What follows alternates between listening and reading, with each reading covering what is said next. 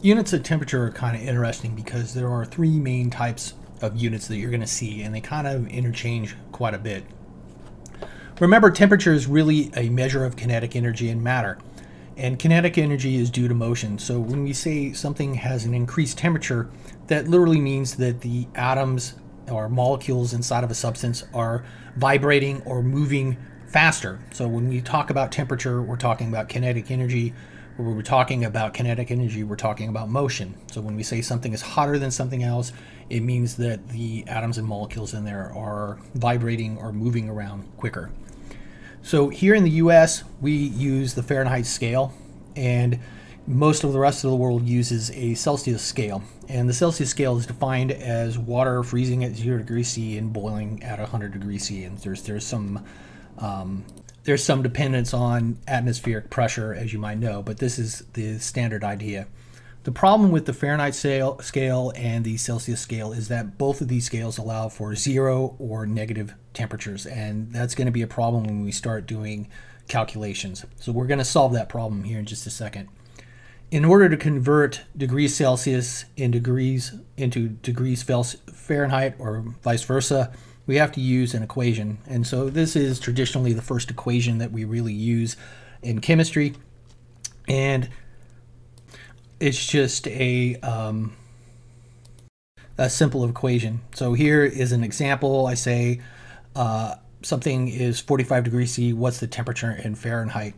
So we're going to see this time again. We're going to be using quite a few equations in chemistry.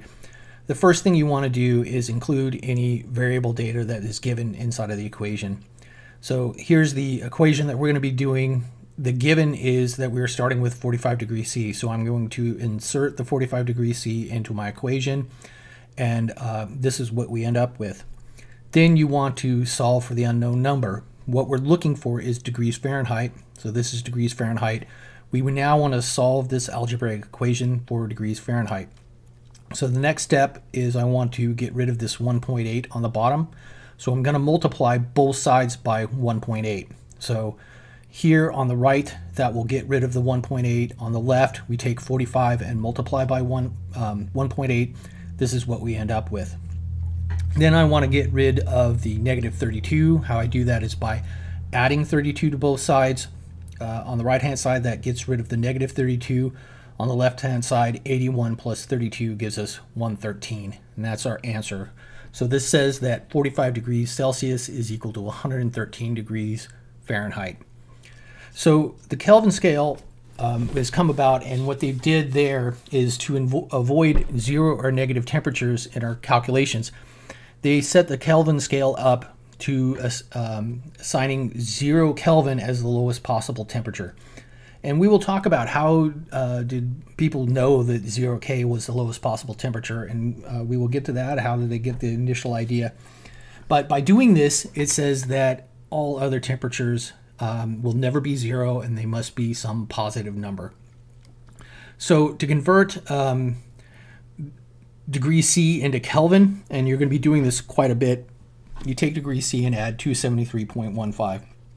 The reason why is 0 degrees Kelvin is equal to negative 273.15 degrees C.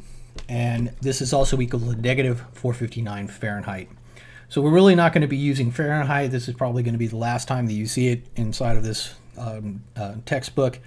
We will be doing quite a few conversions. And the reason why is most thermometers that you use inside of the lab are in degrees C.